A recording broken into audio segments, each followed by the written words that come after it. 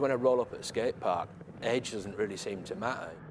And I'm in my 50s, nobody's bothered, I'm just a skater. Inspired by watching his son's exploits on the board here in Leeds, Josh describes himself as a later skater. He's one of a reportedly growing number of Generation Xers taking up the sport, and it's proving good for body, mind and soul. I get a sense of freedom, a sense of enjoyment, and it does, it lifts me. It can take you out of a dark place. Is it a sport? Is it an art? Is it a way of life? I'm not really interested, I just like doing it.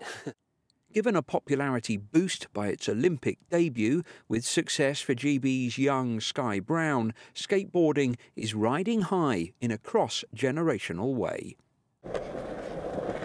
Mum and daughter Esther and Connie are on their learning curve together. Physically, it's made me loads stronger, fitter. I lost a stone in weight when I started skateboarding.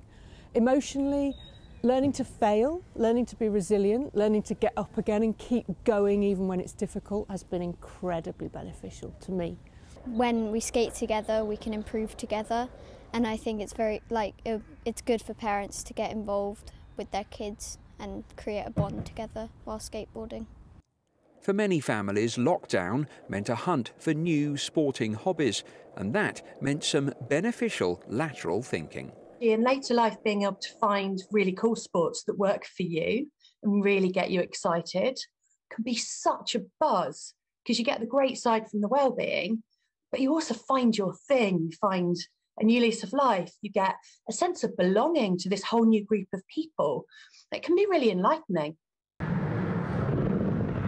So to those of a certain age thinking new year, new sport, new you, maybe it's time to get on board. Peter Lane, 5 News, Leeds.